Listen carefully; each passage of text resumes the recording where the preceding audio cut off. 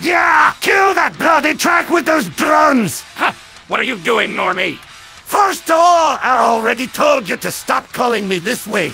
Second of all, I am listening to a new Metallica album. Really? You are a legit Normie. How can you listen to those long-hair hippies? But Soldier, James Hetfield doesn't have it now. And by the way, the founder of Megadeth, Dave Mustaine, also has a long hair. Anyway, they are a bunch of cracked hippies compared to the great Megadeth. Soldier, do you really want to start this bloody argument in 2022 when thrash metal is not even popular anymore? Yes! Alright, then tell me, why in your opinion Megadeth is better than Metallica? First of all, let's look at thrash metal's roots. For the most part, they come from the big four bands of thrash metal: Megadeth, Slayer, Anthrax, and Metallica. Most of the thrash metal techniques were invented by their members, primarily Dave Mustaine from Megadeth. This proves the fact that Megadeth is even just technically better than Metallica.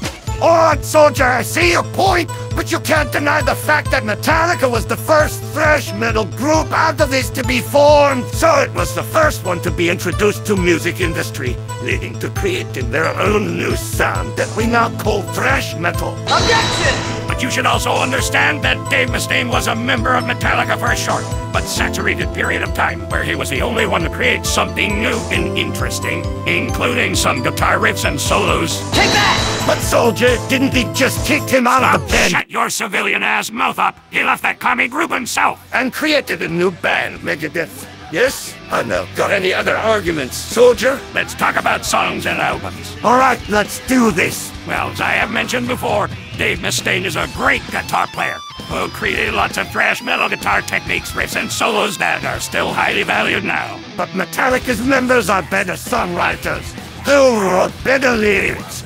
Well, if you can call a list of killing options a lyrics. Ah, I can easily prove you that Megadeth had better lyrics. Okay, let's check. Pick their random song. 44 minutes. Alright, let's see.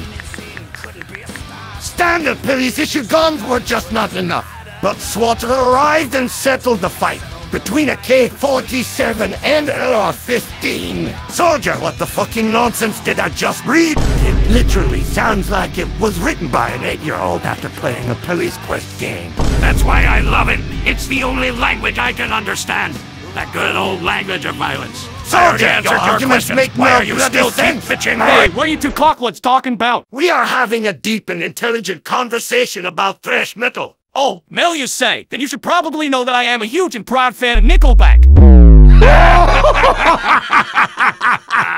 Get out of here! You know me, fag! That's even more shameful than being a communist. So that's how the conflict between two thrash metal fans was resolved. And from that day, Scout was called a normie fag when he tried to talk to anyone, and one day, he just hanged himself. The moral of this story, kids?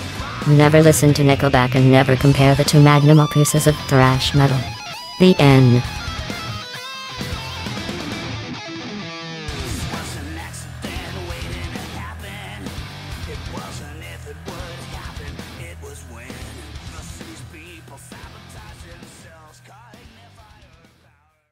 Subscribe or I will eat your ribs, maggot!